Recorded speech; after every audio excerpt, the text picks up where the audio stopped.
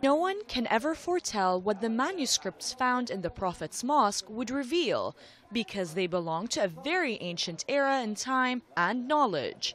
But the presence of nearly 5,000 ancient manuscripts specialized in the Islamic doctrine shows that they are not just papers written ages ago. In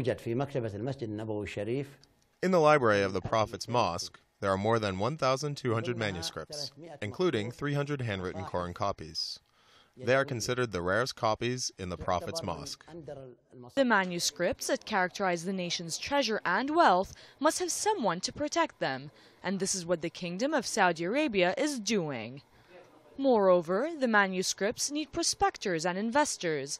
Many are checking them on a daily basis in their real location, in the heart of the Prophet's Mosque, or in their virtual location on the internet. One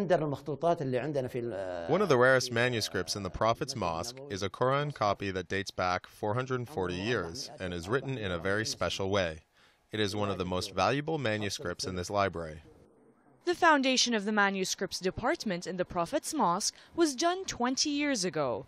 It has embraced lots of unique manuscripts that were transcribed hundreds of years ago. To each its significance in the pyramid of literature and various Islamic studies, while the door of the reawakening of their knowledge treasures is still open. The manuscripts are stored and sterilized through very sophisticated equipment with ozone techniques, so they are not affected by insects or other things.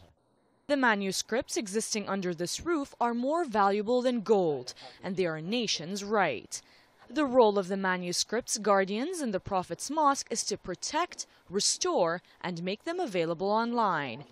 Because it is the inheritance of the ancestors' discipline and knowledge, and everyone has the right to learn about them, it is not exclusive for Muslims.